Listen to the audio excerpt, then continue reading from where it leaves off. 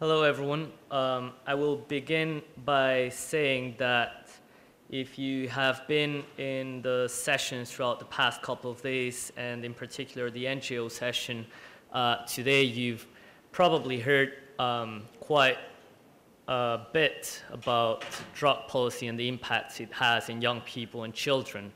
On that note, I would like to start by thanking both the IDPC, Transform, and the campaign on counting the costs of war for opening up a space for an actual young person to speak around all these policies that affect our lives, rather than keep on hearing other people that don't necessarily know how these policies impact their youth in their different countries, keep talking about them.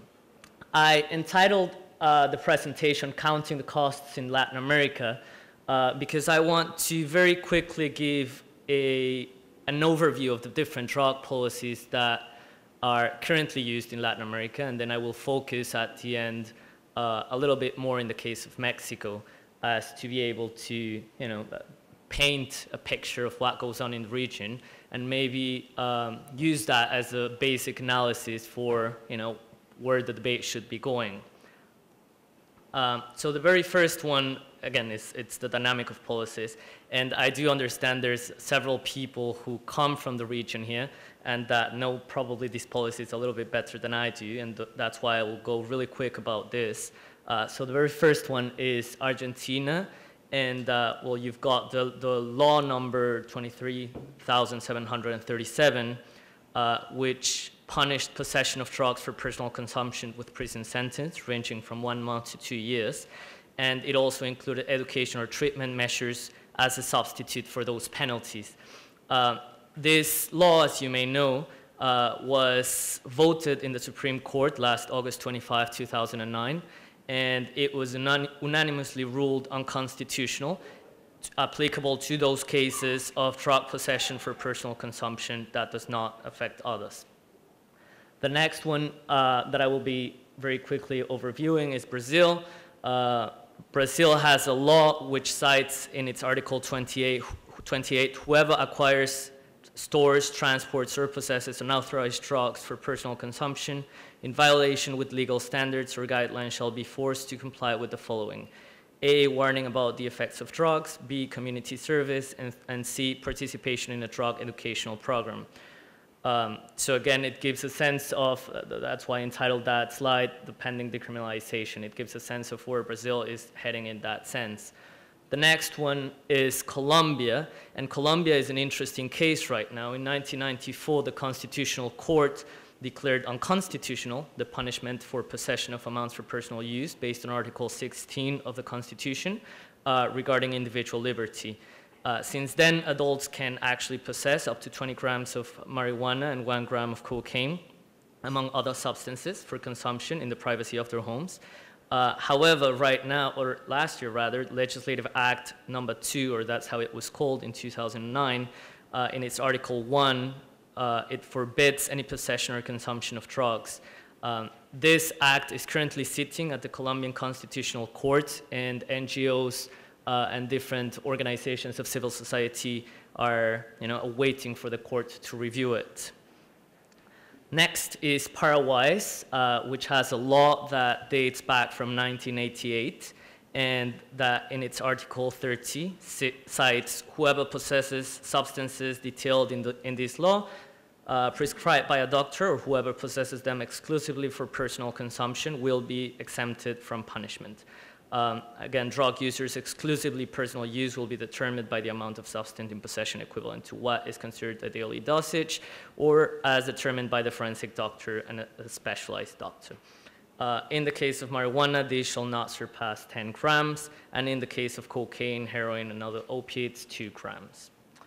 The next one is Uruguay. The law dates back from 1974, and the phrasing of the 1974 law was updated in 1998, and it cites whoever is in possession of a reasonable quantity exclusively destined for personal consumption as morally determined by the judge, who would have to include his reasoning for such ruling in the sentence, will be exempted from punishment. Next one is Venezuela.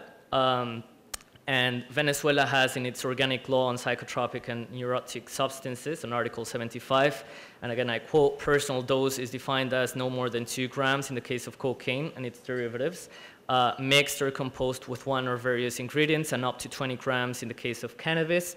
Article 76, which follows, says the following safety measures will be applied for the cases stated in the previous act. 1, admission in a rehabilitation center, specialized therapy. 2, cure or detoxification. 3, social reintegration of subject. 4, parole and monitoring upon release. And 5, deportation of foreign non-resident subjects.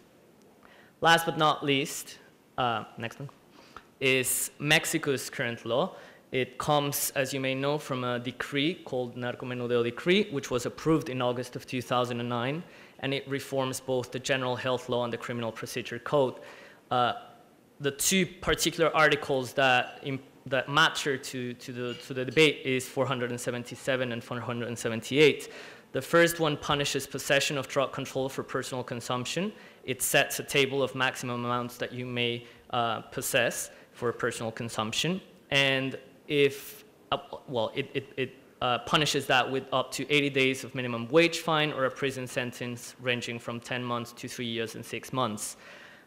However, on Article 478, it allows for those facing criminal charges for drug possession once it has been shown that it had no intent of commercializing those drugs, and so it was meant to be for personal consumption, to be acquitted if they seek treatment. After the 3rd time of reincidence or after the 3rd time of being caught, there will be no excuse for criminal charge. Again, I will try to very quickly just focus on the costs of these strategies, in particular in the case of Mexico. So, you know, I guess I don't want to state the obvious because all of you have heard quite a lot about it, and many organizations in this room actually have put out a lot of reports around it. But, you know, there's always the figure of what a frontal war in the case of Mexico has meant for the past 4 years. You know, 35,000 plus deaths.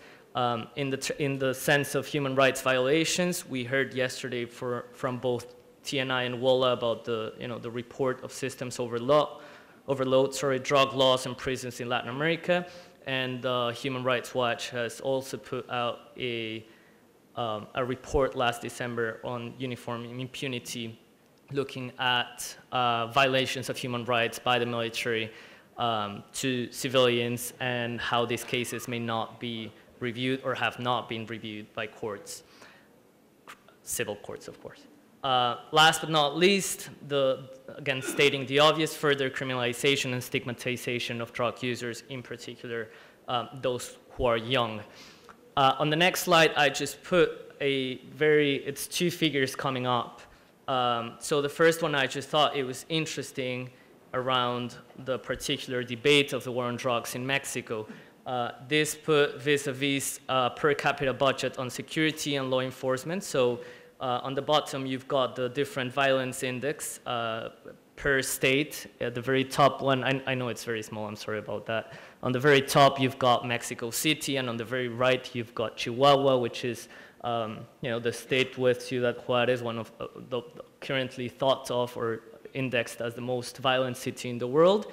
And, going up, you've got how much money is put or how much money is invested in the security budget of those states. And I just thought it was interesting to see that on first hand.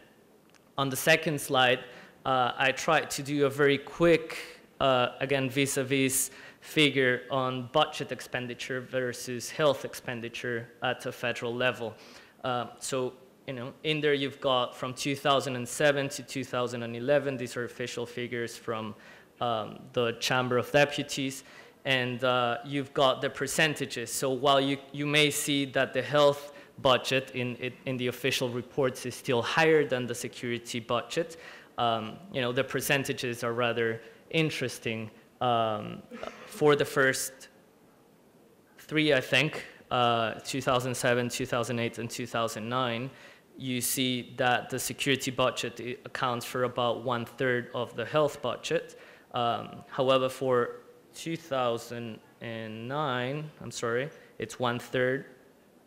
2010, it goes up to 1/3 as well, right? And then 2011 is the appointed budget as approved by the deputies.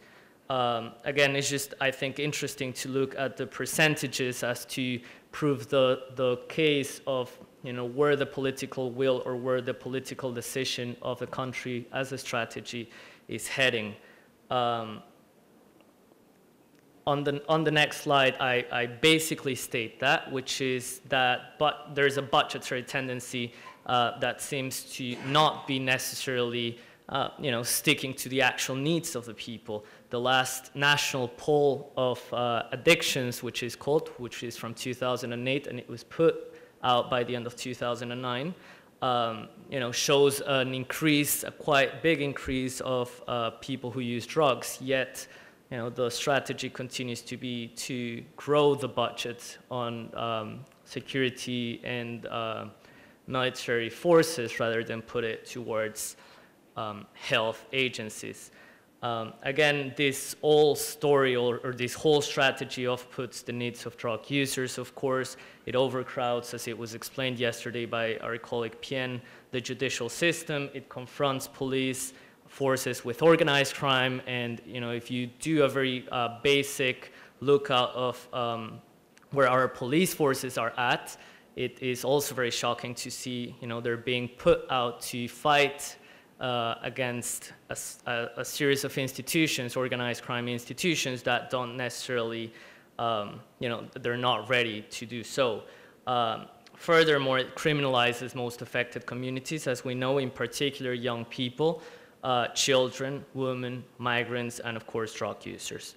I guess, you know, I would like to finish this brief presentation by, you know, challenging the different governments in Latin America, of course the different governments in the world, challenging in general, you know, everyone, civil society, public opinion, the media, to think if this is the kind of policies that we want for our future generations, if these are the kind of policies that we want for, you know, our different populations around the world, and you know, if we shall consider changing some of the policies I talked about before.